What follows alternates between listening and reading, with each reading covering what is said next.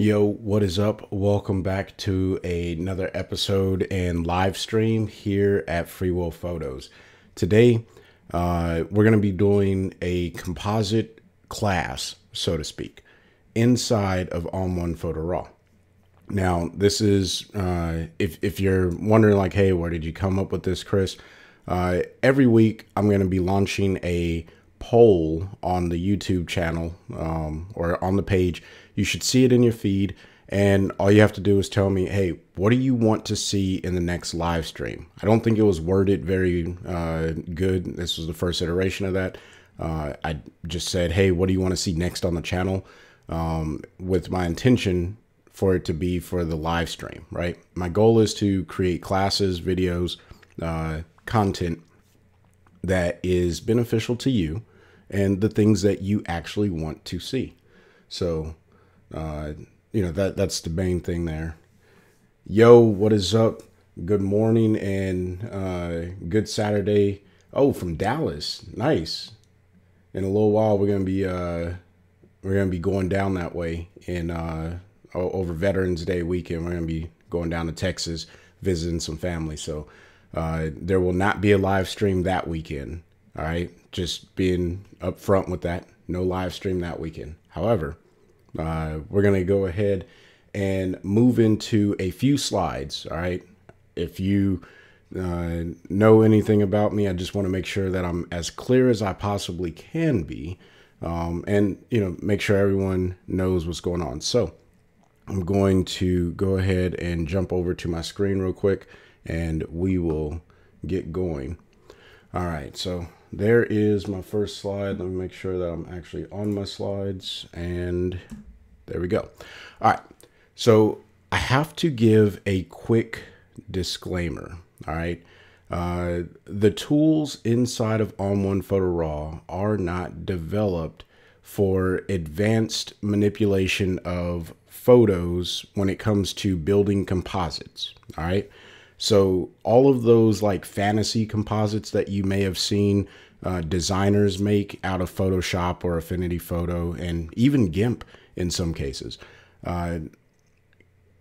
ON1 is not designed for that. All right.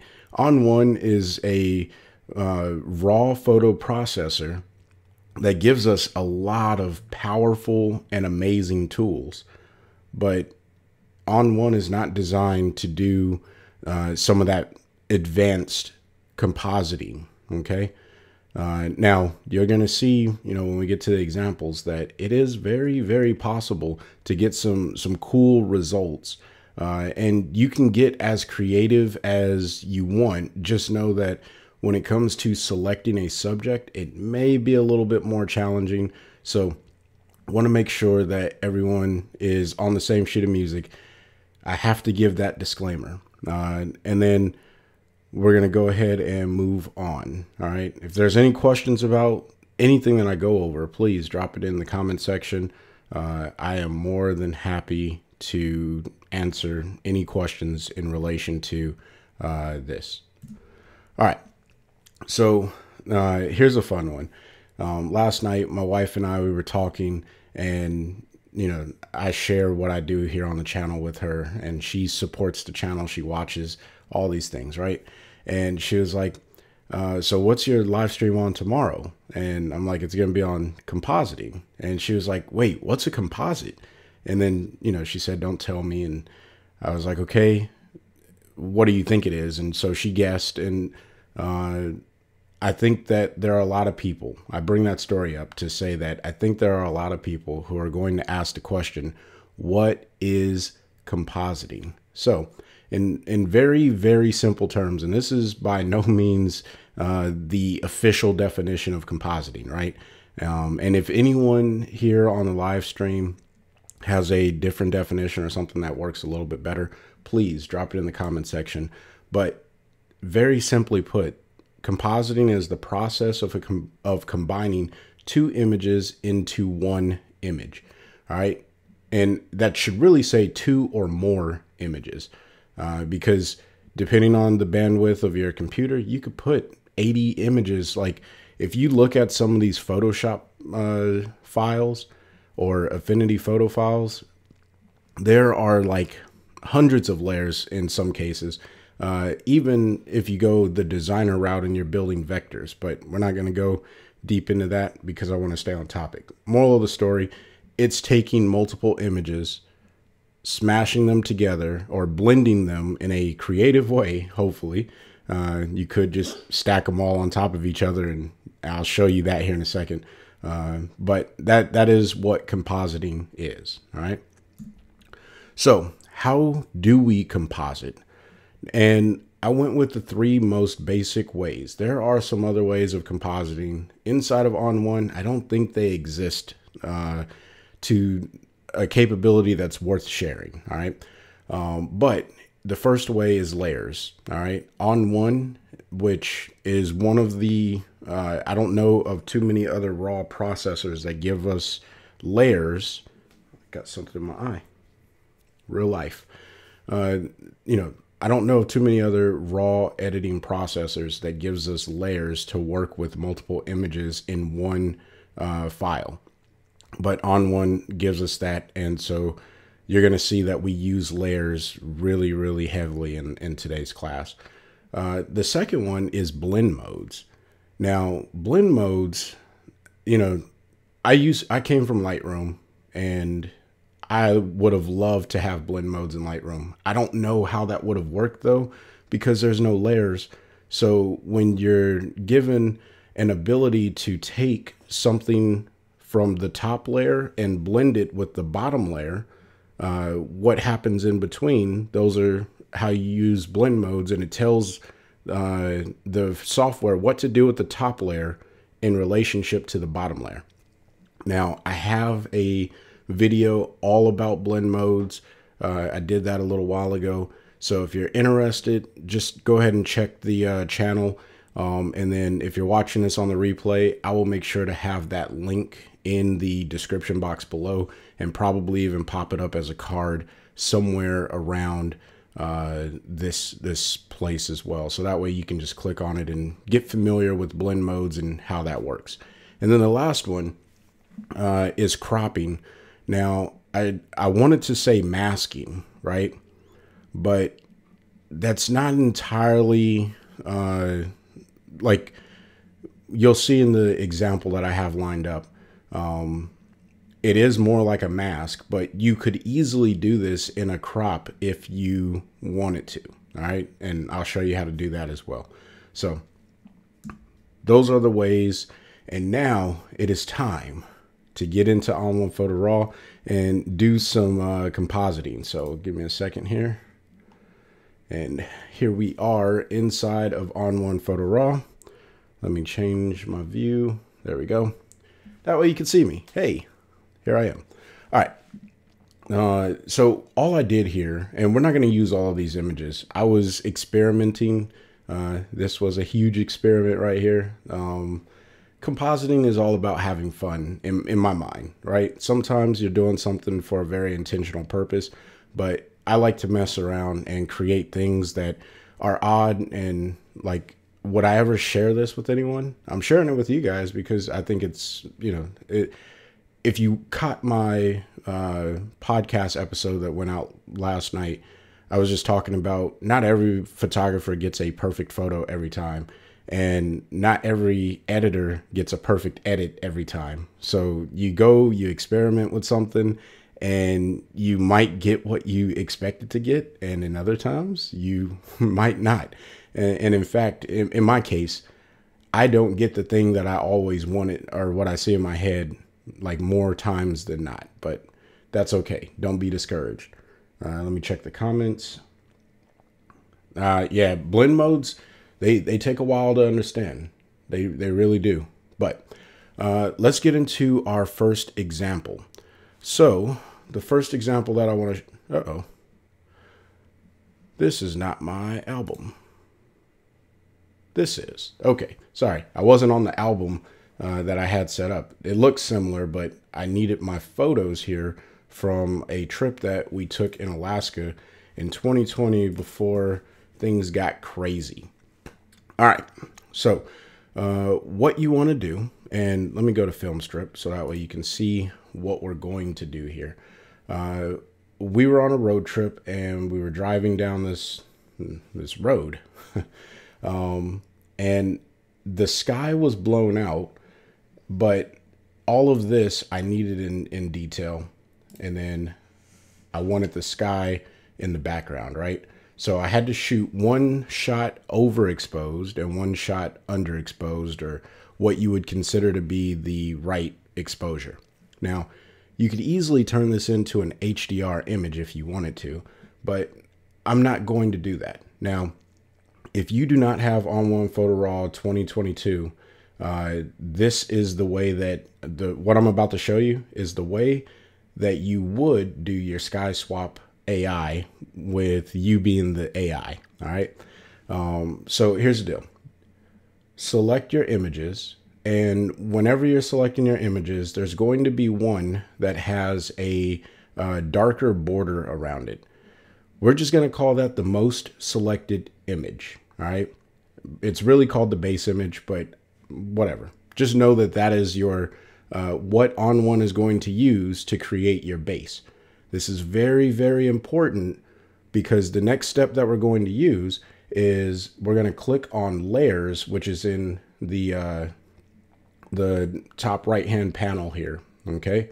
When you click on layers, it's going to take the base image, the one with the darker border, and it's going to set that as your first image that gets imported.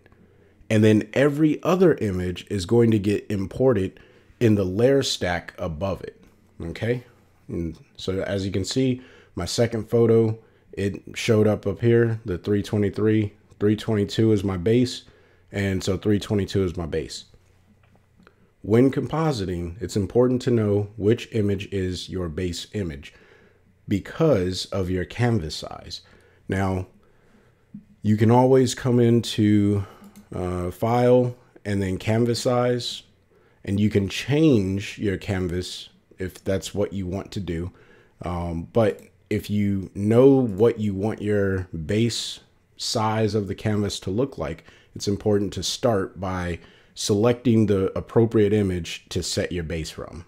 Hopefully that made sense. If it did, just say that made sense in the comment section. I don't know. All right. So now that I have my two photos, you're going to see that I have a problem. They're not aligned. These photos, I'm turning off the top layer so that way you can see that they're not aligned. All right. And that's a problem, because if I wanted to paint in the sky, which is what I want to do, here's what would happen. I'd click there, click my masking bug, and I want the linear bottom, click there, and look, I get this weird, let me turn off, just come over here, zoom in. I get this weird looking thing. Okay. Thanks, Jer. I appreciate it. You get this weird looking line thing, right? No bueno, not fun, not cool. We could do better. All right. So, what I can do, I don't recommend you do this, but you could leave that as it is and do the next step, but I'm not going to do that. All right. What I'm going to do is hit reset, make my mask do what it does. Which is go blank. And now I'm going to click on the topmost layer. Now, if you have multiple layers, if I had like 2 or 3 more layers up here, you're going to have to do this multiple times. All right. But I'm going to click on the topmost layer, and I'm going to use my blend modes. And this is a blend mode that you probably don't use too much. But this is a very good blend mode for aligning your images. All right. You can click on difference, and you get like this really weird looking thing, and it's crazy. But what difference does is it's an extreme highlight of things that don't match pixel by pixel. Okay. Which works great when you happen to want to align a photo.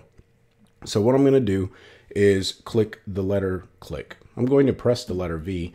This gives me my move tool. And by using the arrow keys, I can move that top exposure around however I want to, as I'm just pressing the down key. I don't recommend using the mouse because depending on the latency of your computer, you may end up clicking and dragging. You're not going to get it even you're not going to get it good. All right. Terrible English. It won't line up the way that you want it to. And so I'm just using my arrow keys to move this all the way around. And eventually I'm going to get rid of this line, which that seems to be about right. The only issue I have is over here on the left-hand side. Now, unfortunately, we were driving when I took this photo. The shutter speed was 1/25 of a second. And, you know, I don't know how fast we were going, but we were driving when I took this photo. I had it in continuous because I shot this as a 3-image bracket and I'm only showing you 2 of the images.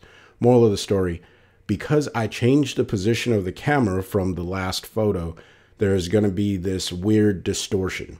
Now, I'm not going to spend a whole lot of time I'm not going to spend any time on correcting that distortion today. But just know, if you were on a tripod, you stayed in one area, you didn't refocus the camera, and you just snapped the shutter button, you would be good to go. All right. But unfortunately, we were driving, so this is not going to line up perfectly. But let's just say it's lined up. Now I am ready to put my sky over my image. All right. I'm going to go back to the blend modes. Make sure that you're on the topmost layer, right? And in fact, to make this simple, let me just go ahead and put this to normal. I'm going to call this sky layer. And we're going to call this base layer. If I could spell. Boom. All right. So clicking on the sky layer, I'm going to go ahead and select my mask. I'm going to invert it. And then what I like to do, you can do this however you want, is I like to use the masking bug whenever I'm doing a sky and I know that there's a pretty straight horizon. It just gets me the result that I'm looking for the fastest in most cases. All right. Now, as you can see, we have some weird stuff going on the edge line here. Again, that's because the photo was not perfectly taken at the same place. If you do, you won't have nearly as much issue as I did. But there are ways of fixing it. I'm not going to go through all those ways through here. All right. Yeah, thank you. Yeah, fun fact, I had shingles the day that I took this photo. So I didn't know I had shingles. I just thought it was a rash. And I was on steroids, not the kind that gets you muscles, the kind to hopefully get rid of something. And later on, I found out that I had shingles. So there's a story behind this particular image. Which is, anyway, not important. All right. So what we're going to do is, because I had to move this image, you can see I have a weird line here, right? So I'm just going to hit crop, and I am going to crop my image. I like to keep things on the original ratio. And my recommendation, if you do this, crop from the area that you have the issue. All right, so right here, this corner is where my issue kind of converges, if you will. Yeah, nah, shingles was not fun. So I'm just going to pull that right inside of here, and it doesn't have to be perfect. It's whatever works for you. But now I have my image with the new sky. Now I need to do some cleanup, so I'm going to hit the mask. Get my brush out here, and I'm going to hit Shift X, and what just happened?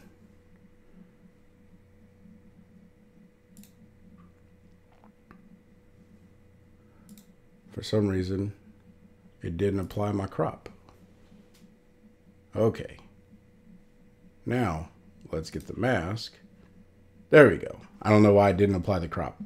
Sometimes ON1 does weird stuff. And now I'm just going to take my mask, excuse me, and paint away where I don't want the darker exposure. All right. I'm not going to spend a whole lot of time on this because I think you understand in general what it is that we're doing in this sort of composite. All right. This is a photography version of a composite. Now, you could do this with whatever. If I wanted water down the road, right, I could go get a photo of a river or a stream, whatever, align it the best I can, and bring it down the road. Now, the problem is there's not really good warping tools. There's in the transform section, which we're going to look at here a little bit later. There are some tools down here where you can change like aspect and stuff like that, but it doesn't work when something bends. All right, it's more for a flat wall or something straight. But hopefully you guys get the point of what's going on here. And you know, you can also use your opacity, right? So if you're like, hey, I don't want to get that weird, like we know that we had an issue with the edge over here. By using my opacity, I can just make it look like maybe those were burned. And you know what? I'll show you another trick. Because there is something else that you can do to help with that. All right. So, yes. When you are cropping, that's one of the cool things about ON1. So ON1 crops your canvas. It doesn't crop the individual image. When you click on an image and you go to crop, and you go to crop, it's going to look at the entire canvas. Now, if you want to crop a particular image, the way that you would do that is you would click on the image, go to transform, and then you can crop the image here by adjusting the height and the width, and you know, pulling this in or whatnot. Now, I don't want to do that, but yeah, great question. Yes, the cropping affects the canvas. Doesn't matter what image you're on. When you click on an image and go to transform, you can crop the image by itself by doing so. All right. And transform here, I'll get into the differences between the transforms on a later example. All right. So I said I was going to show you a trick to dealing with that issue. And fun fact, make sure that you are off of transform when you're done using it, because you'll end up moving stuff around in your image and then you'll be like, oh man, how did I get all messed up? And then, you know, you get a little frazzled and it's frustrating. I have moved stuff that I did not mean to move because I just didn't click off of it. So always take the time to make sure you are not on the transform tab or tool when you're working. All right. So next thing we're going to do is hit the paint bucket. All right.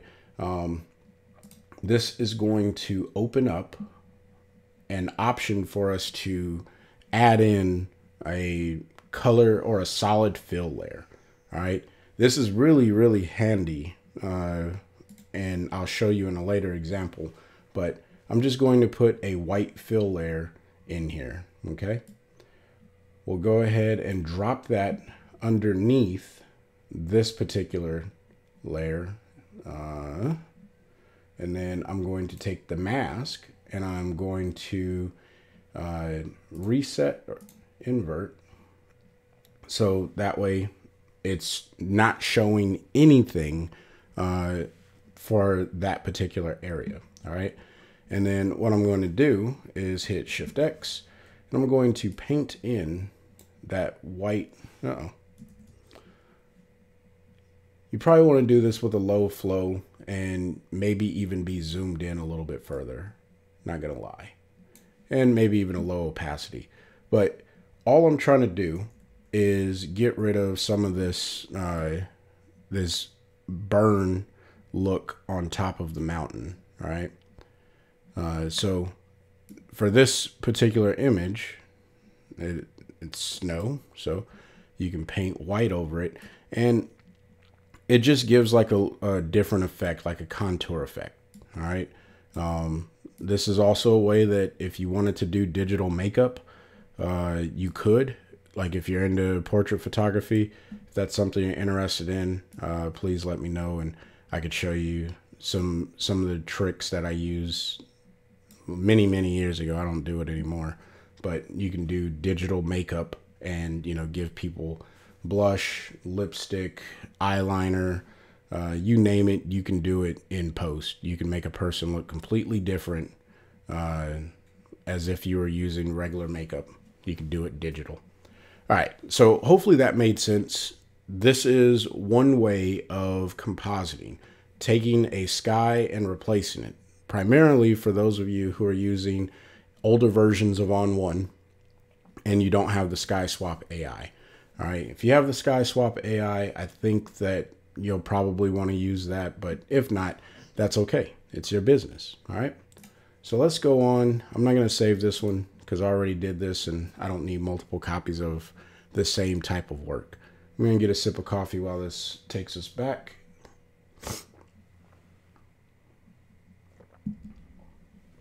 Okay, let's go back to browse. So the next example that I have for us is when you want to use a blend mode to add in a layer. Okay, blend mode to composite in with a layer. This is a practical way of using some overlays here. So actually, let me go to film strip, and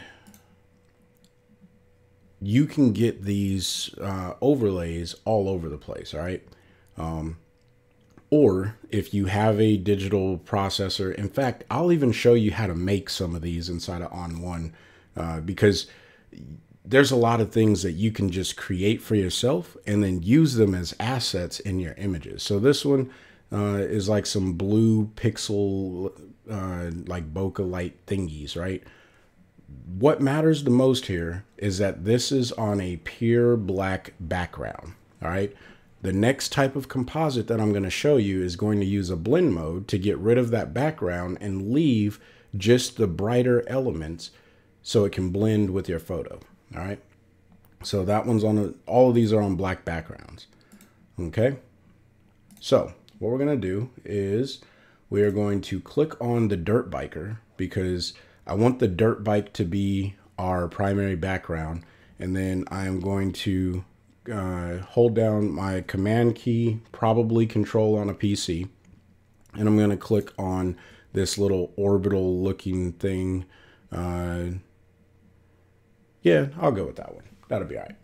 And we're going to hit layers again. All right. Now you don't have to bring all of your layers in at once. All right. You could very easily bring in your layers by hitting this plus icon once you have loaded your images, and then you can navigate to wherever you may have some photos that I don't know if there's any photo in there, but let's say that that was a photo I wanted. You can navigate to the photos that you want. All right. And then you can click on it and then click add as layer down here at the bottom. So don't feel like you have to have all your images in one folder. In my former design work, it just made sense to have all of my assets in one folder. So if it's like, hey, I need to go get that texture, I know where to go to grab it and I don't have to go navigating around for it. So I'm just bringing some of that workflow into here. All right. So here's what we're going to do. I'm going to hide that layer for a second. I'm going to do like a crazy bad mask to cut out this dirt biker because I don't want the dirt bike, the dirt biker, if you will, by himself, right? Or I'm sorry, I need to get him on a separate layer. So, and in fact, what I'm going to do is duplicate this. And then I am going to turn off the bottom layer because I want this layer to be my dirt biker. So I'm going to click on the mask. Then I'm going to go AI quick mask. And again, this is not going to be the greatest cutout. I want to keep the dirt biker using the AI quick mask. Hopefully it does a good job. I did not test this one out. All right. Mostly because what I said earlier, sometimes you get what you expected to get and other times you don't. Now, this is where the challenges of ON1 selection tools come in, and, you know, kind of plays to what I was talking about, that ON1 is not designed for advanced design work. If I wanted to, I would probably need to take this into Affinity Photo to get a good cutout and then maybe bring it back in. But if I'm going to do something in Affinity Photo, I might as well finish it in Affinity Photo. Or if you're using Photoshop, I don't know. You let me know what your thoughts are. If you go to one program, what's the point in bringing it back to a program that you had to leave because it didn't offer what you wanted to do? All right. Just food for thought. My personal opinion on that. But hopefully this is a good enough, like that's enough information for ON1 to make a good selection. And whatever it makes is what we're going to go with, because I just want to show you. Yeah, I'll clean that up. So we're going to hit done. And then I'm going to hit the B key to go to my mask once this. So terrible, terrible mask. Jared completely agrees with me on not having to go between, my opacity and flow is low. That's the one thing that, you know, you got to pay attention to if you're working in mask. Make sure that you know what's going on. And you'll see why I want to get rid of all of this. You want to have a really good selection of whatever item you want this effect to ultimately go behind. All right. And that's what we're doing. I just need to get the dirt biker cut out. I don't know. Is dirt biker like the correct terminology? I hope it is. And again, I'm not going to try and make this absolutely perfect, but I do want you to get a good idea of the result. So that's the reason why I'm spending the time to get rid of some of these more intrusive areas. So that way you can fully appreciate, hopefully, this form of compositing, right? Because you may, you know, in a real world scenario, someone may say, hey, you know, I would really like effect or a modified background. And you're probably like, oh, I don't know Photoshop skills. I'm not going to be able to do that. Well, because, you know, many of us, we run away from doing some of the more advanced graphic design work because we think it's overly complicated, which is the purpose of today's lesson, right? To show you it's not overly complicated. If you, like, once you know, right? But it's getting to the point of knowing. So hopefully this evens the playing field in some situations. All right. We have a pretty decent cutout, not the greatest, but good enough for what we're going to do. And we'll go ahead and leave that be. We're going to move this right underneath.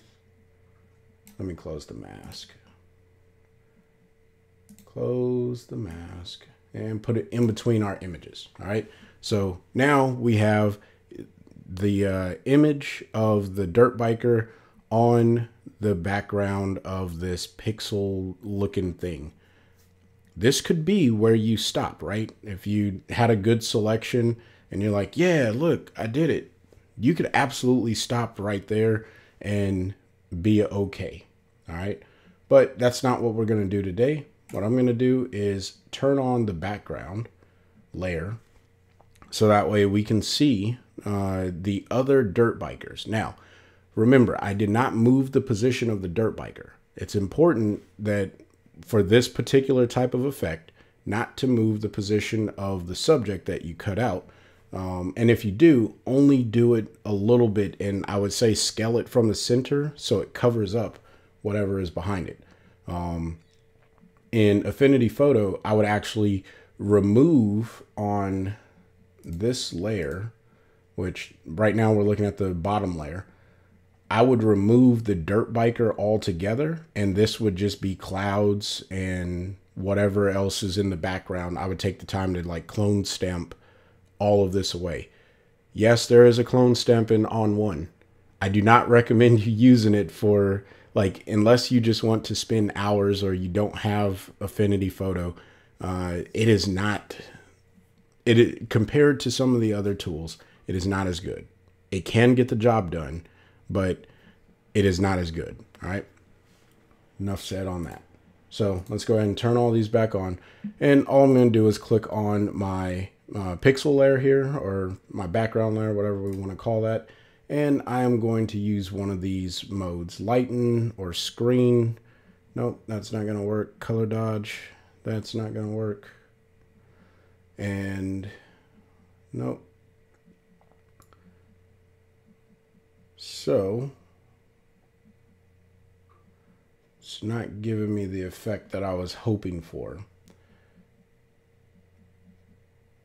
And that is okay. Let's see. Let's go with screen because it's there. The problem is everything else in the background is bright. So we're going to go with screen. We're going to click on tone and color, and I'm going to bring the exposure up. Yeah. And then we'll work on some of the saturation. Let's see if we can get like the vibrance. We'll bring some of that blue back, right? And one of the cool things about ON1 is instead of having to go grab like a curves layer or anything crazy like that, you have access to the develop module. But on every single layer that you are building your composite on, you can also hit effects and then hit add filter, and I can add in like a color adjustment layer, right? And if I wanted to pump more blue into this particular layer, I can just hit the saturation and pull this to whichever direction that I want. And now it's there. All right. Now you're probably like, but that doesn't look good. You're right. It doesn't look good yet. So what I'm going to do is come to transform, and we are going to scale this up a little bit. All right. Hit the little drop down arrow and drag this over the entire image and hit apply. And now what I want to do is just bring down the opacity. So there's two opacities. The one that's underneath the develop effects and all these bars, this is for your effect that is going on down here. All right. You're only going to see this if you are on effects. All right. The one that you want to mess with is the opacity up here at the top. This is just going to lower the opacity in the image altogether. And this now gives like a pretty cool looking effect, right? So now I can click on my top layer and I can expose the dirt biker however I want. So if I want him to be a little bit brighter, so that way he pops out, maybe even contrast him a little bit more. So now you can see the power of being able to composite. Now, this background, it didn't work out so well, so you can try different backgrounds, but hopefully the technique here makes sense, right? And because I have the dirt bike cut out here now, I can use the mask and go throw all kinds of special effects, and you know, if I wanted to, I can put a shadow behind him. So I can click on the mask, hit copy. Once it copies, and then I can click on the paint bucket and I want to make a black layer this time. And, you know, we'll actually make it a little bit like a dark gray. Hit OK. And then I'm going to click on my layer mask. And I'm going to paste it. And it's going to make a silhouette. Now, obviously, that's not exactly what I want. And, well, one, I don't want it on top of him, right? So what I'm going to do is drag it right underneath him. And then I'm going to go to transform. And I'm going to scale this up just a little bit. Not that much. Got to make incremental scales. And it doesn't want to let me do a little itsy bitsy scale. It just wants to make me like this monster size of a scale. So this is where we're going to go ahead and make this 100. Yeah, you know, you can get as crazy as you want with this, you know, artistically speaking. So what I'm going to do is just drag from the corner, right? And all I'm trying to do is bring this off of him a little bit. And it's okay if it's like a little weird right now, because my next step, like giving him kind of a tail there, right? So now, again, I have effects. I can hit add filter. Oh, I don't want to move that anymore. So now I'm on add filter. I'm going to add a blur, and I'm going to add a lot of this Gaussian blur to my my gray layer here. And it doesn't want to impact it, apparently. Let me turn this off for a second. Yeah, it just wants to give me all of that. Yeah. Just testing out some theories. Nonetheless, that is something you can do. You'll just have to play around to get the effect that you're looking for. But as you can see, it looks different. It's not the same photo that we started with, which is this down here. That's what we started with. And, you know, through some editing, we got something that looked like that. And then we decided to throw that in. Take it or leave it. It does add some depth and dimension. And, you know, you can even bring the opacity of this down, which I guess doesn't look as good either because it's not blurred.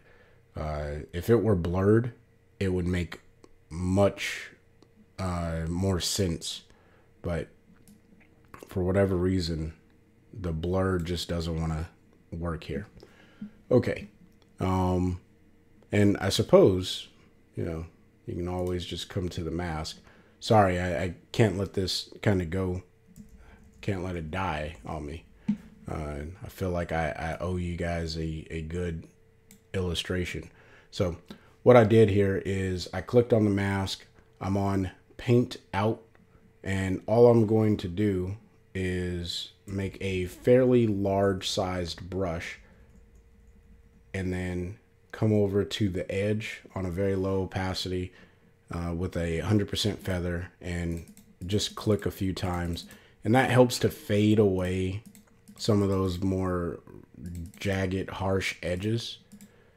And the bigger the brush, just the less impact it has over the photo overall. And now that looks a little bit better. It could be better, but it's definitely better than it was. All right, let's go ahead and go back to our browse. We'll go ahead and hit done and hit OK on this. We'll let that save, you know? So hopefully you guys are finding some value in this live stream so far, or class, however you want to look at it. The next one we're going to do is actually one that's fun for me. All right. This is where you can really get artistic in the way that you composite inside of ON1, and build something that could very easily just be a background. It could be, yeah, the sky does look kind of cool. It can very easily be a background. It could be it can be a lot of stuff. All right. So case in point, or things to remember, is whatever you want your base layer to be, select that first. All right. Now I'm just going to go ahead and hit edit, because maybe I have this image and I'm like, okay, I just want to edit this image. And then you're like, you know what? Maybe I do want to actually composite another image into this. All right. Now, this photo lends itself very well to the technique that I'm going to give you. But you're going to have to look at this from your own perspective of images that you want to apply this type of thing to. All right. So I'm going to hit the plus icon, and I am going to bring in this gray space looking thingy-majig. All right. Now, there's a lot of different things that I can do. This is not on a perfectly black background. If I wanted to, I can just hit lighten or screen, which none of those look good. I can even make it darker. None of that looks good. So I'm leaving it on normal. All right. Then I'm going to hit transform, and I am going to use the left arrow key to make this a portrait sized image, right? Or style of an image. And then I want to scale this up. All right. I want it to fill the entire canvas, and that fills it quite well. In fact, it might be too much, so we'll come back. All right, that's good. Hit apply, and then hit V just to get off the move tool, as I mentioned before. The next step is very simple when it comes to this composite, and this is in that cropping segment. We're going to hit the layer mask on top of this layer. We're going to get our masking bug, hit the letter M. And one of the most underutilized tools is the reflected gradient. All right. I think this is one of the most underutilized tools in ON1 Photo. If you're not familiar with the reflected gradient, I'm going to show you what it does. So I went ahead and I clicked it, and this is horizontal. You can make this, you can turn it to make it vertical, whatever. And in fact, what I'm going to do is delete that one, and I want it to be linear, reflected, click. All right. I just wanted it to be vertical, right? And instantly you can see the effect that it has. But what's cool about the reflected gradient is anything between the solid lines is unaffected. And then it goes from unaffected to a gradient of 100% of whatever the other image is. And then it does the same thing on the opposite side. Really, really powerful for symmetrical things. But say this isn't perfectly symmetrical and you want it to maybe on this end over here, you're like, I only want a big chunk of this image blended in on this side, but on this side I want it blended in far less. I can drag this out all the way to the edges there, and now I have an option to either have less of the image on this side or more of it on this side. But I could also drag this closer, right? Can't break center, but I can drag it closer, and I can drag this even further in so the gradient happens a lot faster. So lots of wiggle room when it comes to using this. Now, for this particular image, I would actually spread this out probably to about there, and then I would bring this back to about here, right? And I'm just looking for something that is somewhat symmetrical. So maybe even bring this up to there, and we'll just use the image, right? So I'll bring it to the corner there, and, or I'm sorry, the edge, not the corner. Bring it to the edge here. And there you have it. You have made a composite image of, you know, with just using a very simple click. This is a crop version, but there are a lot of different things that you could do with this, right? So if I didn't want to use that particular image and you're like, you know, I need to blend in a color, well, we can go to RGB sliders. We'll go to the color wheel, make it a little bit easier. And we'll just put a yellow, right? So I'm going to get a yellow fill layer, still on the reflected gradient. Click here. This doesn't make sense whatsoever, all right? It really doesn't. But we're just going to say, you know, maybe you need to do something like this. I could see this happening in advertising where it's like, I want to take the color of a particular product and then surround it with that color, but leave the product in the center cut out. Now, once that's all said and done, you can hit the B key, you can have your brush, and then, you know, obviously we still have some opacity, hit Shift X, and I can just start painting in the mask wherever I may want it elsewhere, right? And just so much creativity available to you once you know what's available, right? 100% up to you how you implement this in your work, but knowing that it is available is probably half the battle. All right, so we're gonna go ahead and hit cancel on that because I don't. Oh, did it cancel? Because I don't need to save this one. That was a very simple image. All right, now we're going to get into something that is a little bit more technical. And again, I don't know if ON1 is the best program for you to use to do this. However, if you're in a pinch and you're like, you know what, I want to do this, I got to do it, I'm going to show you. So we are going to add a poster to a wall. All right. So as you can see, there's already a frame on the wall.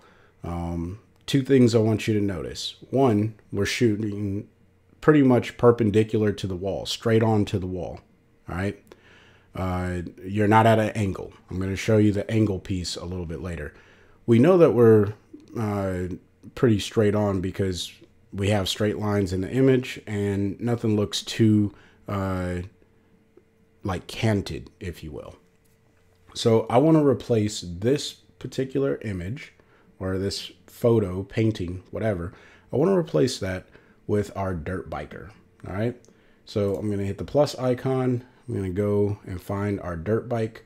And you know what? We'll even use our dirt biker that we just created because maybe, you know, this could happen. Oh, sorry. You create an image and you're like, now I need to put that image inside of the final image. Now, what I should have done, sorry I didn't think about this down because it's trying to load an ON1 Photo file into this particular image. Yeah, perspective. The perspective that we're looking at. Thank you. All right. So, moral of the story, this is going to load in all of those layers. Now, I don't need all of those layers. So, what I'm going to do is turn this one off here. And I'm going to click Merge Visible. Okay. And what this is, whenever you hit Merge Visible, and I guess this is a good point to bring up.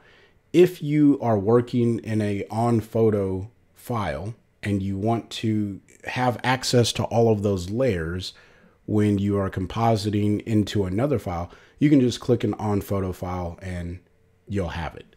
But I wanted to keep this simple because we're saying that this is the final image. I got what I wanted to out of this image, and it worked the way that I wanted it to work. All right. Even though it does look a little weird, but just food for thought. All right. Now I'm going to turn back on my base layer, because you have to make sure to turn off the layers that you don't want to merge into this other layer. And what I'm going to do is use, instead of clicking the transform or hitting the V key on the keyboard, I'm going to scroll down underneath the develop tab, and we're going to go to the transform module. Now, this doesn't get as much recognition as it probably should.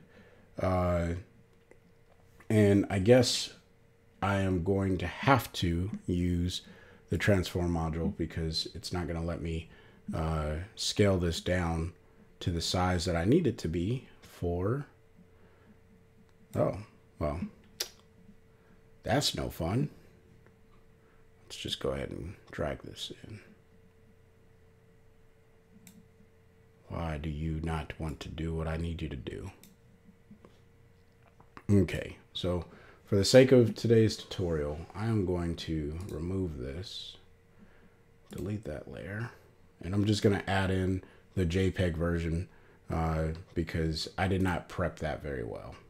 And I got a very weird outcome that is going to defeat the purpose. So we'll just go ahead and scale this one down, because our goal right now is to make this the same size as this. All right. And I'm just going to click and drag and get it as close as I can. I'm going to bring the opacity down on the layer just to see where I am missing, because this is not going to be perfectly proportionate, since that's just the way it is. But I am going to bring it as close as I can to a corner, and then I'm going to turn on transform. All right. And I'm going to use the keystone tool. The keystone tool allows you to grab these little dots and put them into the corner of something that you may want the image to append to or warp to. All right. Now, sorry that these are moving so slow. It's not my intent, but it's moving as fast as it can keep up, and probably did not do the best job. But now this image should be in a fairly similar aspect to the wall, or the image on the wall that was on the wall that we're covering up. I'm just trying to move it inside of the borders. That's what I'm trying to do. It's not going to be perfect here. So I'll hover over. Looks like I need to rotate this a little bit. And then rotate it just a bit more. And then pull it down maybe.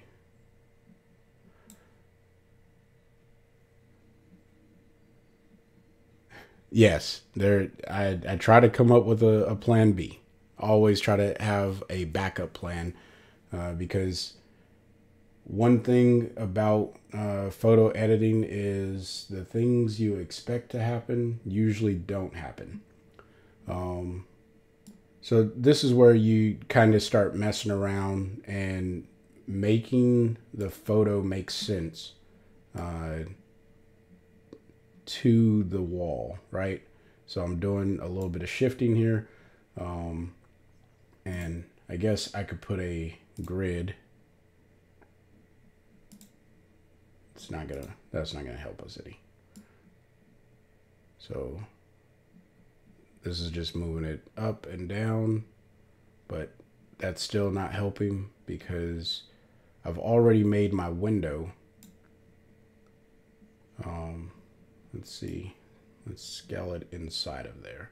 So this is scaling the image internal to the keystone that we made, or that I put in there.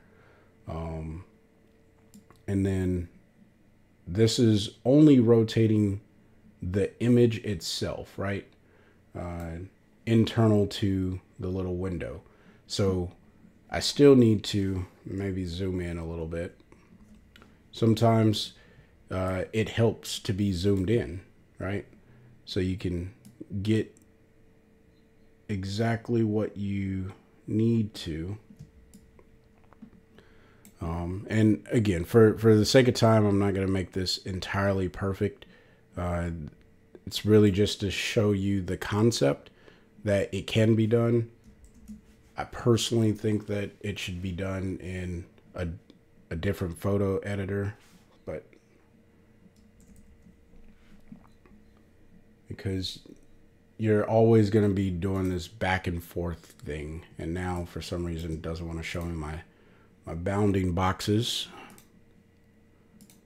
Give me my boxes. It doesn't want to play anymore. That's annoying. Okay, well, you get the point, right? You can put stuff onto the wall. Now, there on the original image here, there's like this little highlight. Oh, well, now it wants to, I don't know what's going on. Sometimes ON1 just, it does its own thing, right? There's this highlight that's on the wall. What you might be able to do is use a blend mode. Let's see if we can get that highlight to shine through, which I don't think we will. No. Okay, so we're not even going to worry about it. Instead, go to normal. Go to normal. There we go. And we're going to go to local. And this is only if you have to make the light match with what was on the original image. I don't think we have to for this particular item, but we're just going to go ahead and add in a little bit. Yeah, the transform module, you know, there's a lot of modules inside of ON1 that people, you know, we just don't know exist because it's not something that you need on a regular basis. But I came from a graphic design background a little bit, somewhat, I don't know. And so that was something that I was interested in. So now what we're going to do is add that highlight, right? The cool thing is, and I'm in the local tab, sorry, didn't say where I was going. I'm in the local tab, and I can either just click one time, add in some exposure, and that's adding in a highlight very subtly on a low opacity. I don't even think in the live stream you may not be able to see it, but if you needed to do it, you could do it that way, or you can add an adjustment and you can go paint with color. I would grab the picker tool and probably pick something that has the same highlight color that you need, which I don't know why that happened. Okay, there we go. So like something over here like that. Okay. And then you can use the brush, or you can use the vignette tool. We'll go center, click. Nope, I needed edges. Or you can use a gradient, but we'll go with edges. And we're making this, by the way, we're on the layer where the image is, all right? And then you just make it smaller, or as big as it needs to be, I should say. which on this one I need to be smaller. Blend it out. So now I have somewhat of a highlight, and then you just bring the opacity down so it blends a little bit better with the image. And it matches the color structure that's inside of your image. And there you have adding a poster to a wall that's straight. Now we're going to hit done on this. It's going to save the ON1 photo. So while it saves, if you have any questions about any of the compositing techniques that I've covered so far, please drop it in the comment section.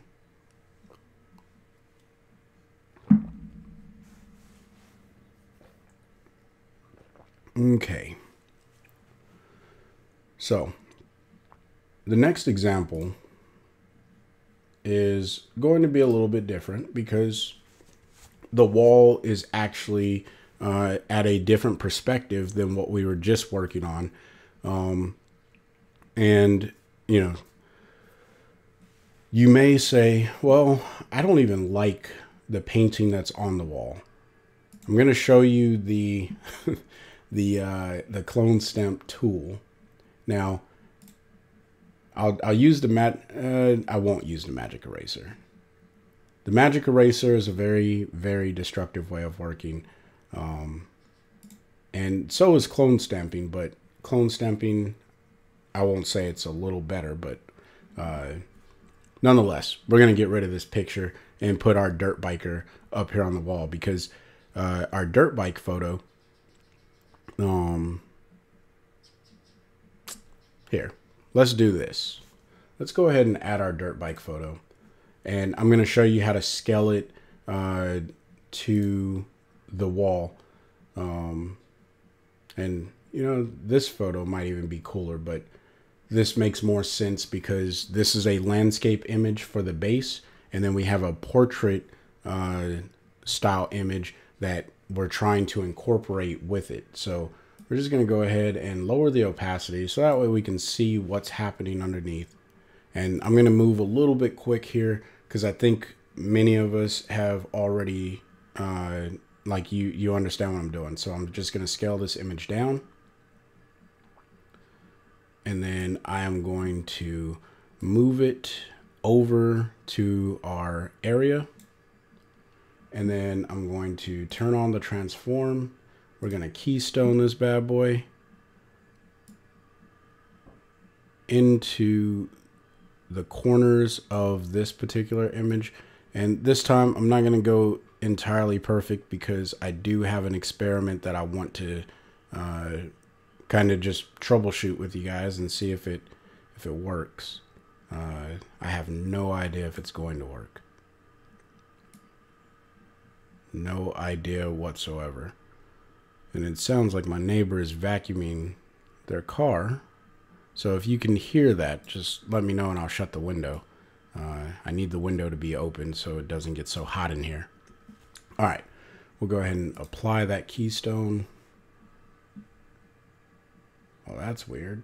Why did it do that?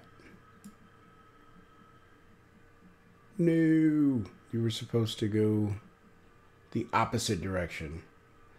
I am scaling down. Let me go ahead and undo this keystoning because that did not work the way it was supposed to. The way that I'm scaling down is I'm in the, let me turn off transform here so that way it's not as confusing. Bring up the opacity, and by clicking the transform in the left tool wheel, you get a few options at the top of your screen. One of those options is scale, and then you just click and drag and it will scale the image. Now, for some reason, this doesn't want to scale anymore. I don't know what's going on. Why it is.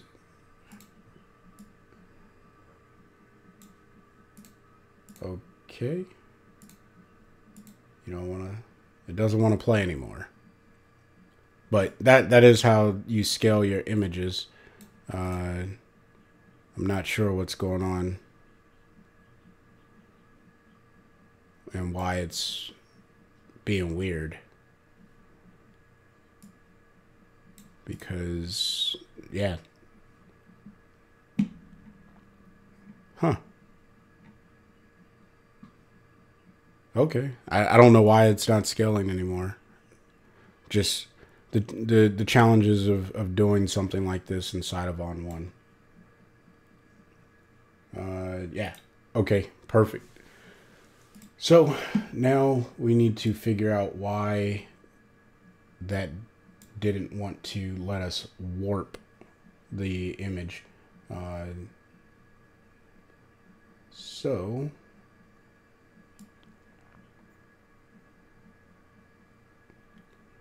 we will try and do this manually. Okay, so it needs to be something like this.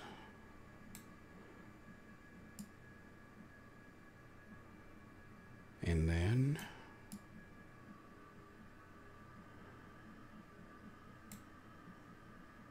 we'll make it smaller by dragging that in, fitting the frame a little bit better.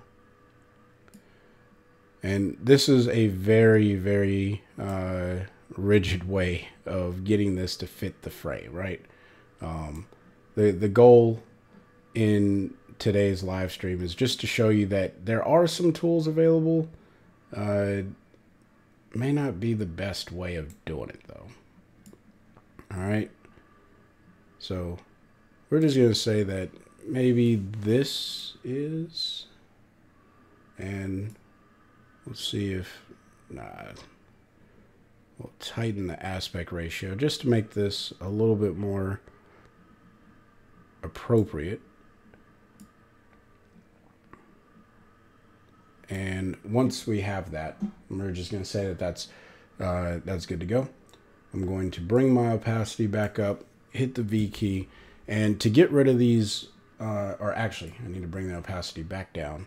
To get rid of those black lines, we're going to hit the B key to bring up our brush, our masking brush. Now, one of the ways that you can do this, hit Shift X, bring up the opacity, and then you just brush away all of those areas that you no longer need in your photo, right? This is a way of masking out all of that. Now, I am personally not going to do this because if you have Photo Raw 2022, you have access to the line mask tool, all right? So I'm just going to click and make my selection. Very rough selection. You'll definitely want to take some time to get the selection the way that you would like it to be. But we'll say that, I want to end my selection. There we go. And so the paint bucket, wherever you click, it's going to remove that area from your photo. So I'm going to click the top here. So it removes that area from my photo and leaves me with just my dirt biker on the inside. And then when you're done, you hit done. I guess, excuse me, I should have covered that you can add a feather in and choose the opacity of how much that stuff goes away. And you can also choose if you want to paint in or paint out. I typically do the paint out, but that's just me. All right, hit done. And now I can bring my opacity up. And if all went well, I now have a dirt biker positioned right here over this bed. And then, you know, I can move. Uh-oh. You go back to where you're supposed to be. I think this is the one. No.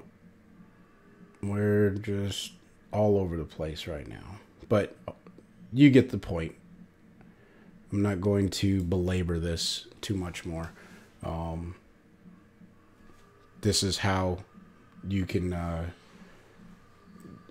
get the image to lay over, and will someone notice? Maybe, but for ON1, I think that that's pretty good.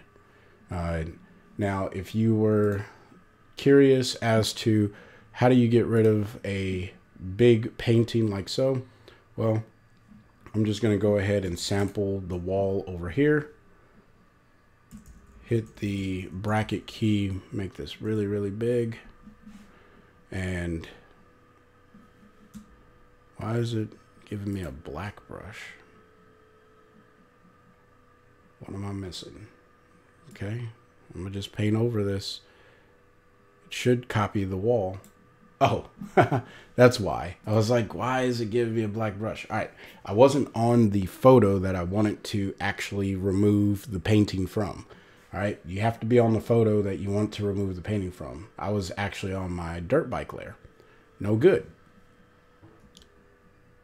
So now, if I select a sample, I'll get a preview of what that sample is going to look like. So I can just come across here, and if you see the little crosshair over on the left, it's showing you where it's sampling from. All right, now I'm doing this very roughly, but that's okay, because the goal right now is just to get rid of as much of the painting as I can.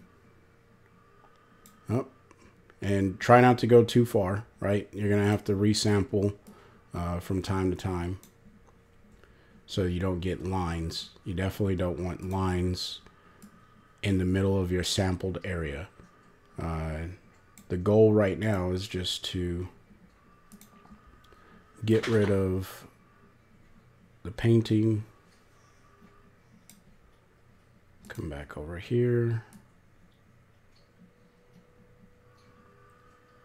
And this is one of those things that I think maybe just because I'm more familiar with using graphic design software, it's just a little bit easier. Maybe we'll sample from over here. All right. So now that I have that particular piece removed, what I can do is use the healing brush, right, and just paint over it. And let the healing brush really solve a lot of these issues. You do it in chunks, and these that's probably too large of a chunk. But as you paint over it, it blends it in a lot better. The clone stamp is just to copy the pixels from one area to the other, and then you come up behind it and you do a little bit of healing. Again, not the program I would recommend anyone doing something like this in, but it can be done. As you can see, and now that photo is gone.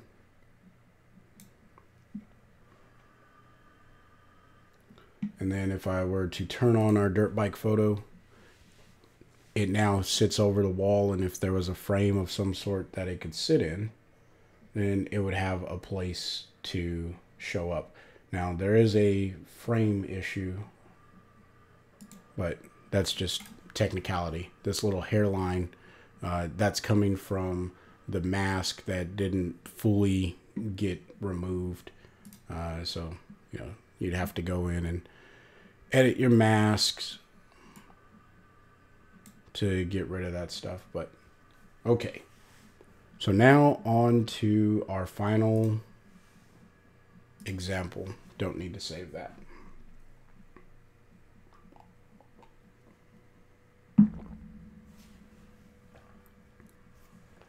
And that is going to be, we're going to try and make just a really quick Christmas card. Okay. Going to hit new canvas. Oh, sorry. So what I'm going to do is create a blank canvas, and I need a place to actually save that. That's what that was telling me. So I actually have a folder that I created in order for me to actually save these things. Yeah, no worries. That is probably the best way that I have learned to clean up my clone stamps when there's like repetitive stuff, at least in ON1. Now, again, I go back to my disclaimer. I would not use ON1 to do heavy lifting of cloning. ON1, I don't believe it was designed for that. I think it's a tool that they threw in there, and it just kind of, it works, but not the thing that I would recommend to anyone to do unless you're like extremely in a pinch. But you have to be in a folder. I was working out of an album. You can't save to an album when you're creating a new canvas.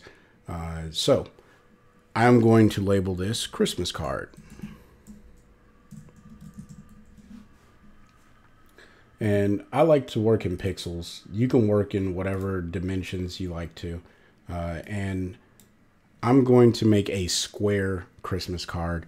And I like to go a good 3000 by 3000. That's just my preference.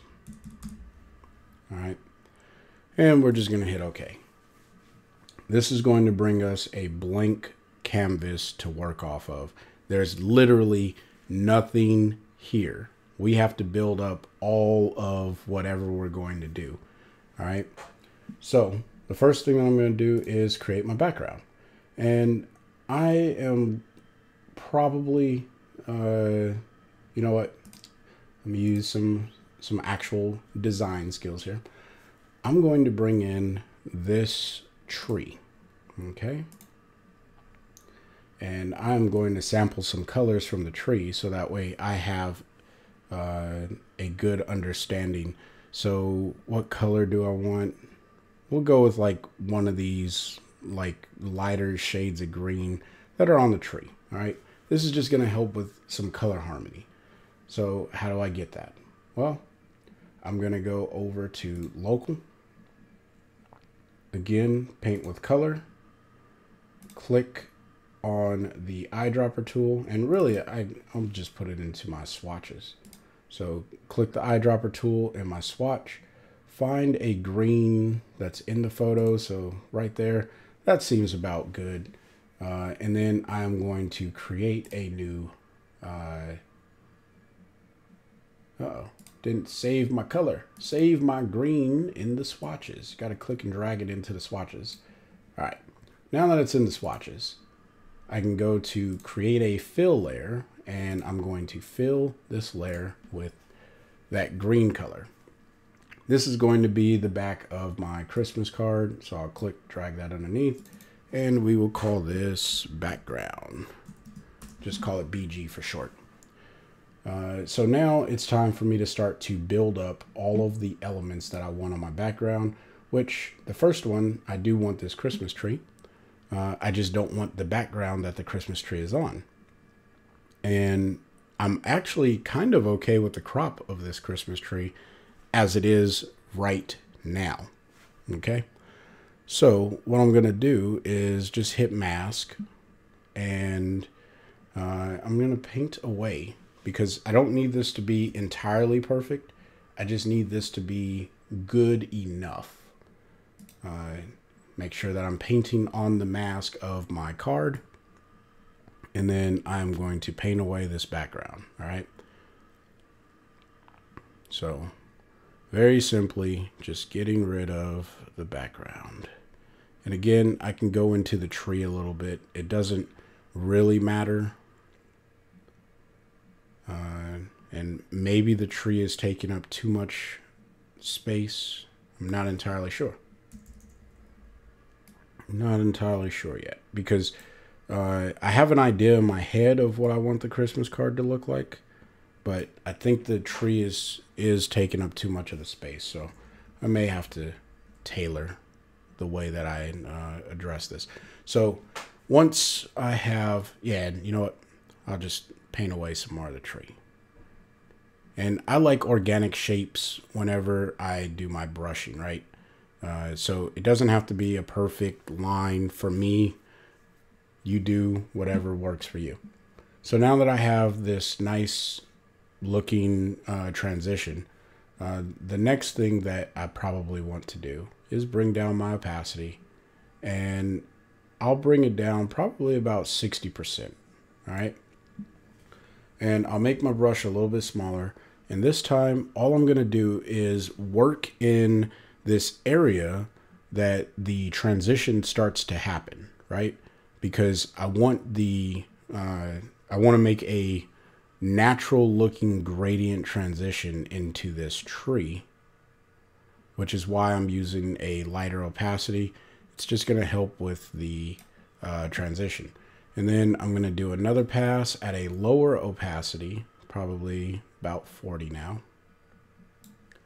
And in the same type of area where that transition happens, I'm going to start my transition again.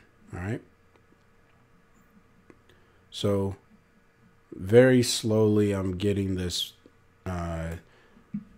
this transition into the Christmas tree.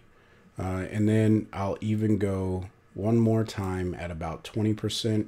Same thing, click, drag. And you could absolutely do this with a masking bug if that's what you want to use. And then the last thing that I want to do is come down to about maybe 10% this time. Make a large brush. I guess that's as big as I'm going to get. And I'm going to start from the corner here and just drag up to paint it in over the rest of the image. All right. And maybe that's not enough. I really want the tree to kind of go into this green, I don't know, not a background, but I want it to have like a green overlay look almost to it. All right. So now that I have my tree there, and again, I think it's taking up too much space, but it is what it is. The next thing that I'll do is add in, we'll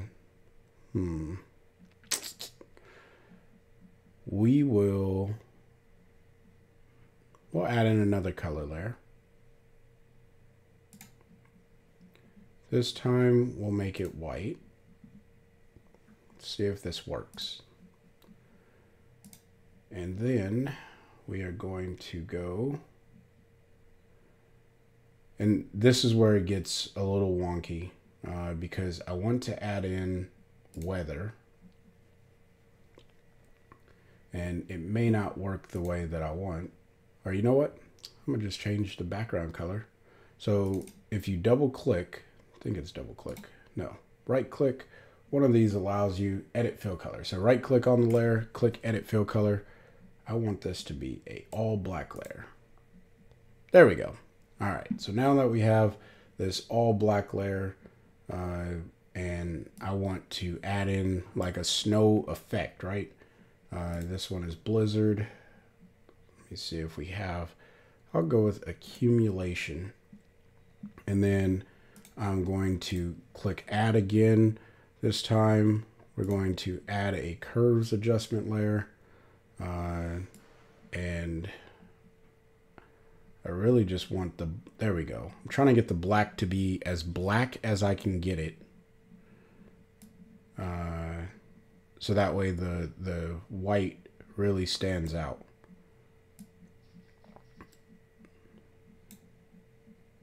So we're just gonna click and drag this. There we go. Now we have one of the layers that I showed earlier, right? So I can come over here, click on my blend mode and hit lighten, and look at that. Now I have, so this did work, finally. Something random that I, that I'm trying, it finally worked. So cheers to that. So now you can go back to weather. And you can change this to whatever you want, right? The goal was I wanted to get this snow looking thing. And I don't really care for any of that. Blizzard is too much, I think. Alpine, accumulation. And if you have an image of snow, then you can absolutely do that. And then I'll even come over to, I'm going to add in a tone enhancer and bring this to the top of the curves layer. Oh. And let's see, do bringing out highlights do anything? Don't think so. But brightening, yeah. So you can just brighten this up and it really brings out that snow, all right? And then you can obviously just bring down the opacity of this layer to your liking, whatever works for you. And now you have snow on the layer. So let's go ahead and create another fill layer. This time I do want a white layer again. And I am going to click on my mask, get my masking bug. I want to go linear top, so that way the effect is only here on the bottom. I'm going to click, and what I'm trying to do is make like this snow looking thing here at the bottom of the image, because this is where my text would go. All right. This is where I would put my text, like, and you can make this whatever color you want, right? I just want to fade it in as well as I can. You can make this, again, whatever color you want. So we'll say that that is the bottom portion, because this is where my text is going, right? And then let's see. The next thing that you may want to do is, because this is where I'm thinking of putting the photo, all right? The photo is going to go in this area. So let's go ahead and grab a photo. Let's hit the plus icon. And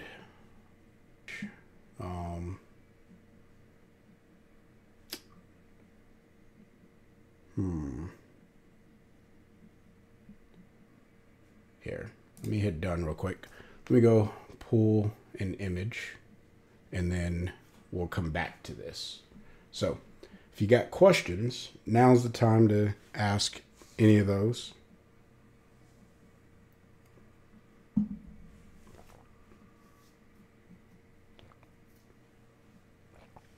And if not, that's fine.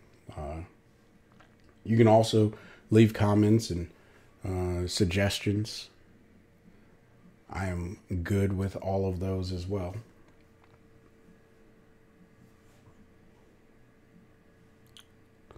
So let's see here.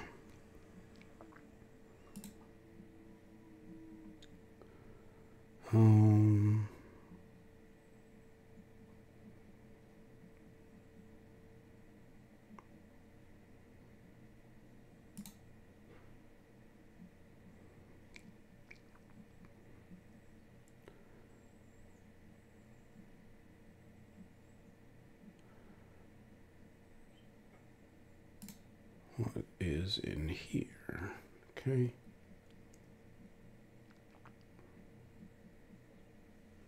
So we'll just go with this photo of my daughter. How about that?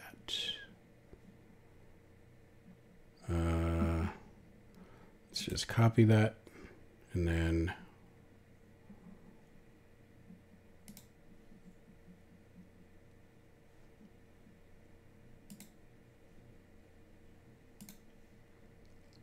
we'll paste it right in here. So that way we get a copy of that image, and will work.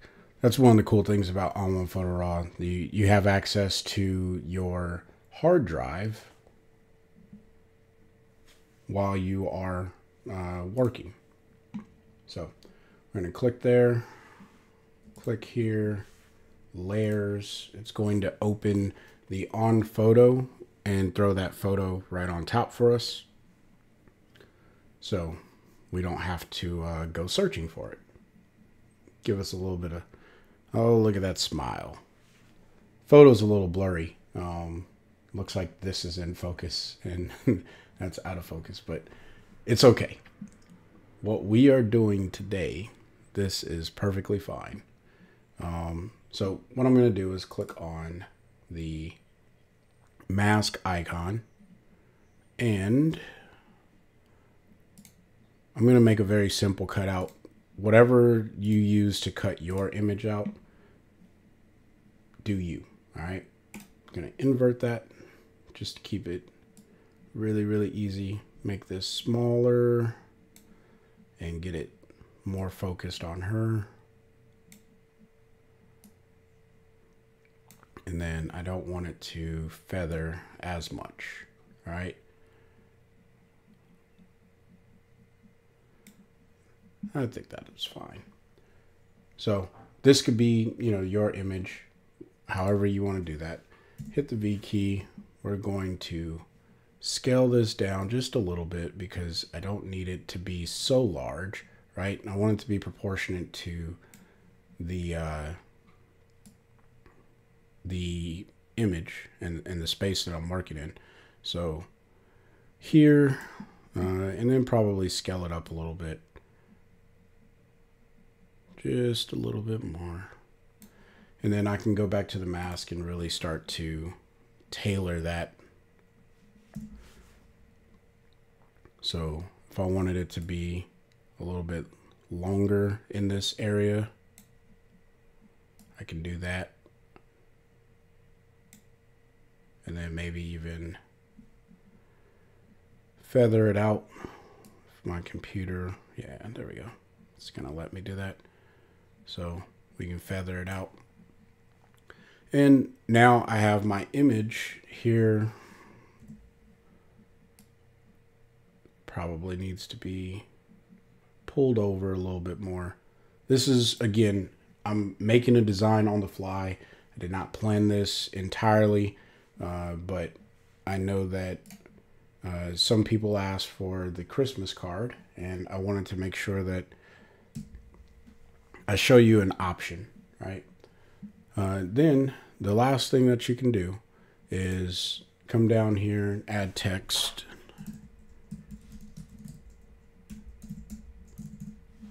Okay. And you can change this to whatever makes sense for you. I'm going to click there, change this from white to black because this is definitely not going to work over my white overlay. If I don't, and then we'll click and drag to the location in which we want the text. So one thing that I don't like about ON1 and the way that you deal with text in ON1 is their bounding boxes. Like, I don't know why they think it's a good idea to have such a large box for one line of text. Like, that doesn't make sense. I feel like it should append to the characters that you type, and then you just work from there, right? And then as you scale the size of the words up, right? So if I go really, really big here, you see how it starts to cut out the words. I'm not a fan of that. I feel like that's just oversight. Hopefully they'll fix that. But again, I don't know how much this was actually designed to even do text. Feels like text was kind of an afterthought. Like, oh, yeah, okay, I'll try orange from the tree. Let's try that. Click here, get the picker tool, and we'll go with maybe this orange. See what happens with the text. Guess it didn't want to.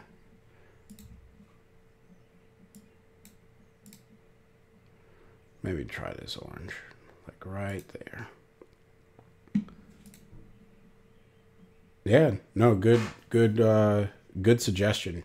Yeah, and again, this was not a very well, or I mean, I had the idea in my head, which typically is what happens, right? It's like, okay, I want to do something like this. How can I do it with using the programs that I have access to?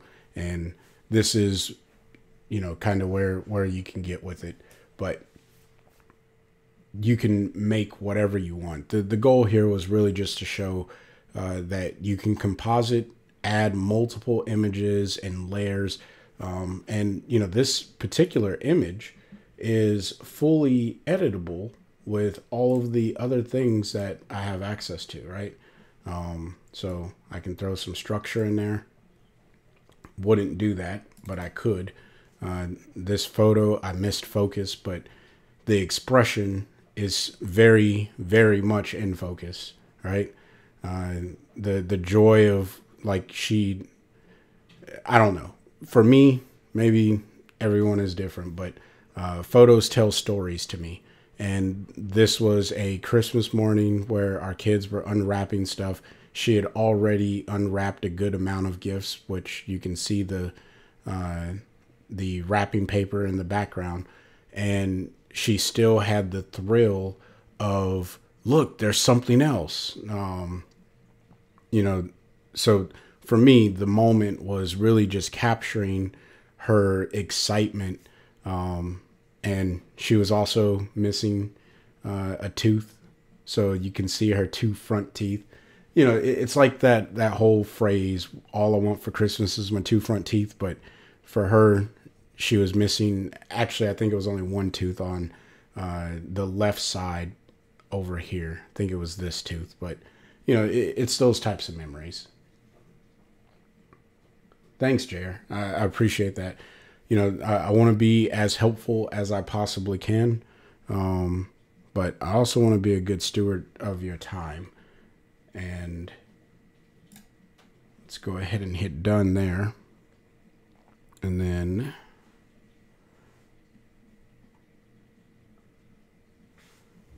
we'll come back to our slides for a second. So, yeah, I mean, that brings us to the question segment of the slides. And, you know, hopefully there was some good information. The key takeaways really is that there's about 3 main ways that you can edit your photos or composite photos inside of ON1 Photo Raw. The first one is using layers. The second one is using blend modes. And then the last one is using the masking tool, really. But you can crop images if you absolutely want it to into your photos. Now, the problem is cropping an individual image does not work as well inside of ON1 Photo Raw. I don't think it was really designed for, again, the things that we were doing. So in order to really cut out something, you're going to have to use the mask, but it's essentially cropping. ON1 is what? I'm sorry, I missed the context of that. I think you're going to say ON1 is amazing, which I agree. ON1 is amazing. ON1 has exceptional masking options. Yeah, you know, okay, so I'm going to be as fair as I can to ON1. They do have really good masking options. However, for compositing, the masks are not nearly as good. The selection tools really is where ON1 struggles. All right, the line mask tool is great. They're getting better, and from what I understand, it used to be in older versions, and then they just brought it back. So, you know, I don't work for the company. I'm a consumer of the software, and I am an affiliate for them. But it seems as though they need to continue working on their selection tools. The AI select doesn't work as well. When you go into the refine module and you start to like chisel away, it doesn't do, like, compared to Affinity Photo and Photoshop, when you go to refine your mask and you're actually refining the mask, and the software is able to make a better selection. We need something more like that in ON1. But then again, maybe we don't, right? Maybe that's just where those programs shine, and ON1 won't be there. That's okay, I guess. I don't know. Your comments and thoughts on that would be welcomed, because what I say isn't like the end all be all. Please, if it ever feels that way, say so, because that's not the yeah. But with that being said, the what was I gonna say?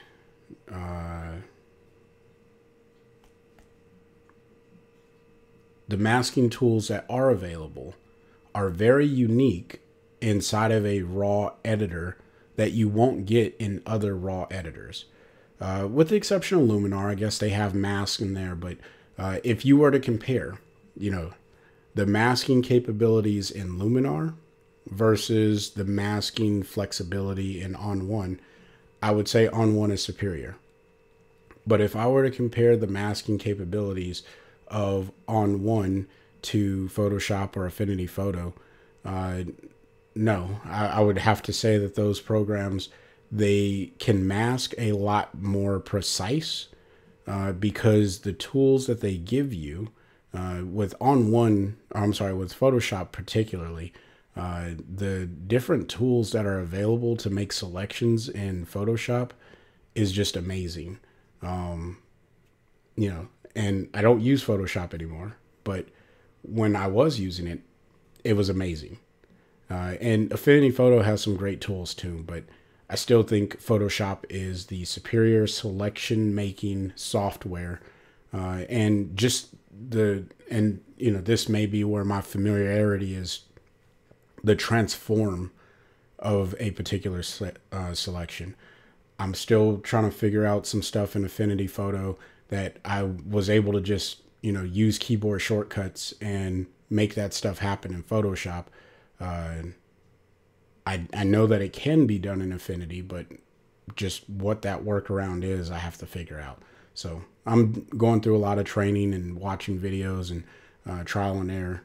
But yeah, ON1 masking is meant more for landscaping. Yeah, no, you're absolutely right. Refining a mask will drive you crazy. I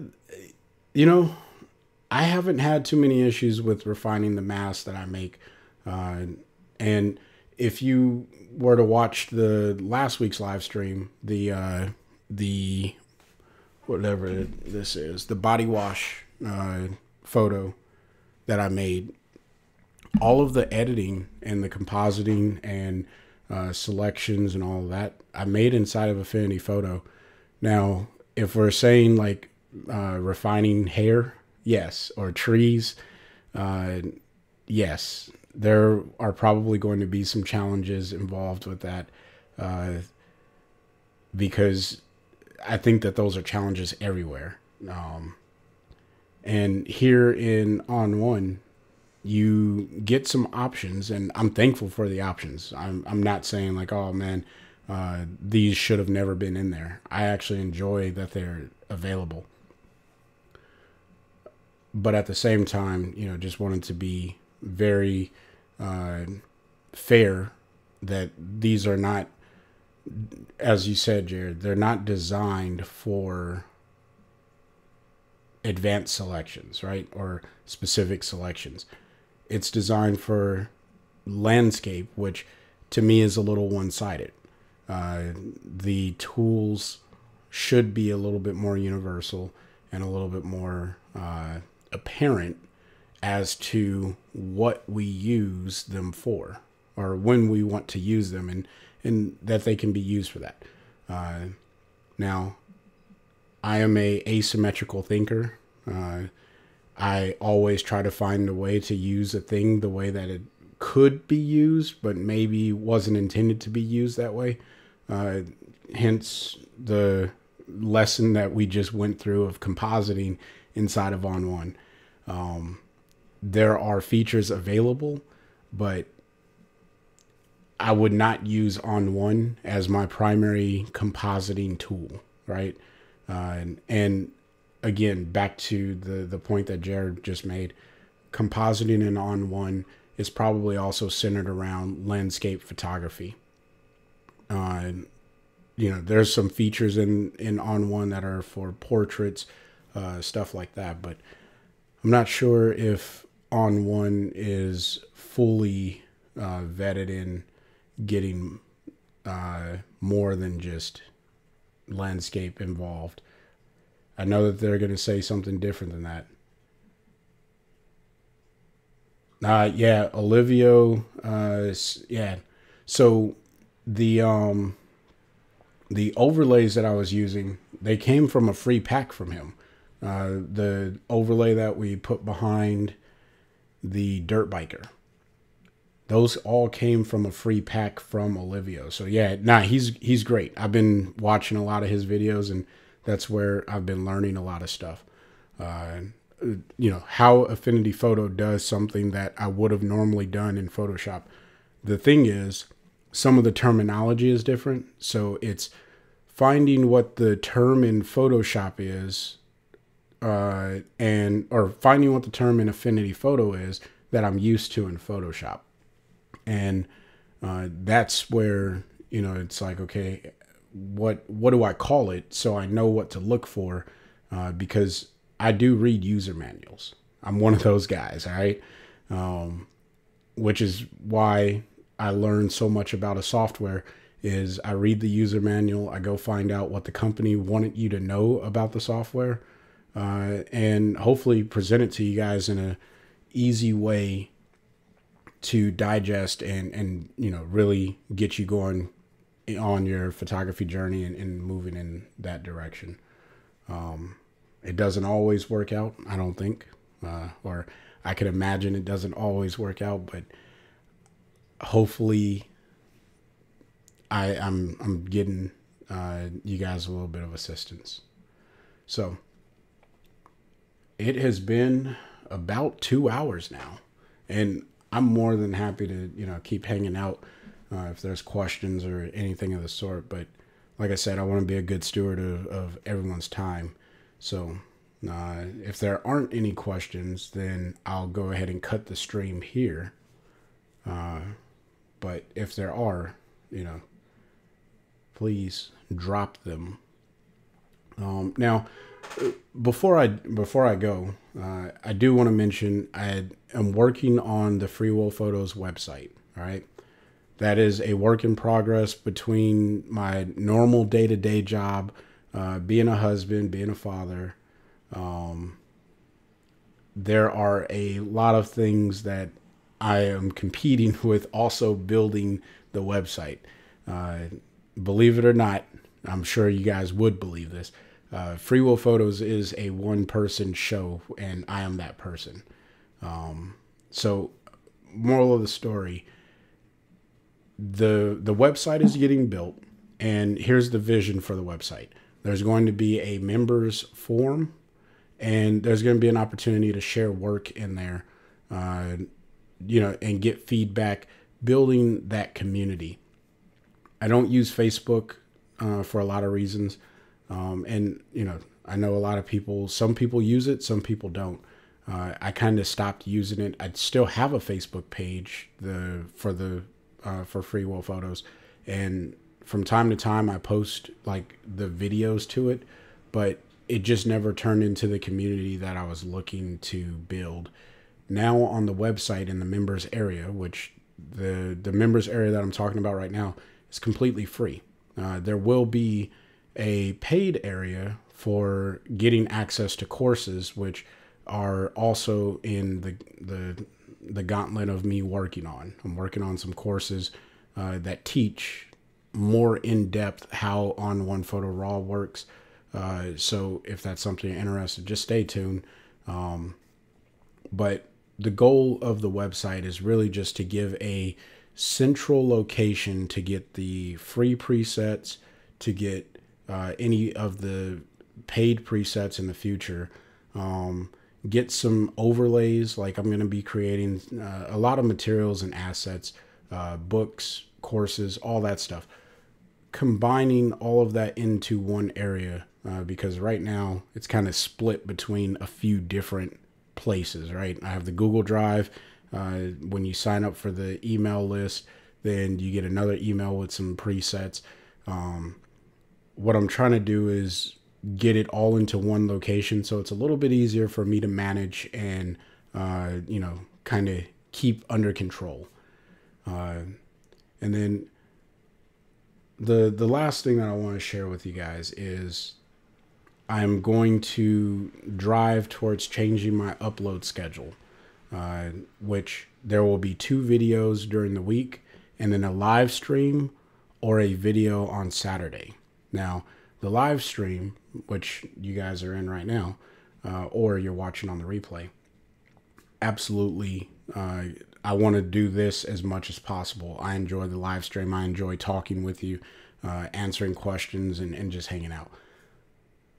However, there's going to be days when I don't have the ability to live stream. So then that's when the videos will be posted with the same context or content, just in a video format. So here's how the posting schedule is going to go. On Tuesdays, there's going to be the whatever that lesson of the week is, or whatever the item of the week is, that's going to be on Tuesday. On Thursday, we're going to go with a video podcast of some sort. And I'm going to work on getting some visual cues in there and things like that. But really just talking about photography. All right. And then on Saturday, that's when we're going to go a little bit deeper into ON1 and do some stuff that's a little bit more creative, fun, energetic, things like that. And then there will be some videos sprinkled all throughout, the week if I have the ability to do that. But the goal is to get 2 videos and a live stream every week. I'll be honest, I can't promise that I'm going to always deliver 2 videos and a live stream every week. But that is the goal. So Tuesday, there will be a video that comes out teaching something or just talking about something. Then on Thursday, we will have the video podcast. So you'll have the information of understanding what, just sharing my thoughts on photography in general, because I think it's important to talk about those things. And then I want to hear your guys' thoughts on photography. If you are interested in being a guest on the show and interviewing, just let me know. Send me an email. Say, hey, I want to be a guest on the show. Here's what I want to talk about. And we will schedule a time to record it and get that out there. The goal is to build a community centered around photography. It doesn't matter if you're a beginner, intermediate, or a professional, getting paid for it, or if you're just doing it to have fun. Doesn't matter. All right. The goal is just to talk about photography and have a place to embrace everyone else's philosophy behind it, because not everyone will agree with my philosophy. Some people have different philosophies, and that's fine, right? It's your art. It's whatever you want to create. Share it with us. Maybe we'll try it out and, enjoy it. So that's the goal behind the video podcast. And then culminating event is on Saturdays with the live stream, where we can talk about whatever happened throughout the week. And I'm going to have like different segments for the live stream. So there will be the On1 segment, maybe even some news in the photography world that is just interesting to talk about. And then wrapping it up with answering any of your questions. I will be asking for feedback throughout the week, asking questions to get answers and see, where you guys or what your thoughts are. So hopefully that was all good and nothing too crazy. So thank you for everyone that came to the live stream, and a special thank you to Jer for just keeping the comment section live. I really appreciate it, and I can't wait to just keep producing content. So until next time, I want you guys to stay inspired and keep creating. Peace.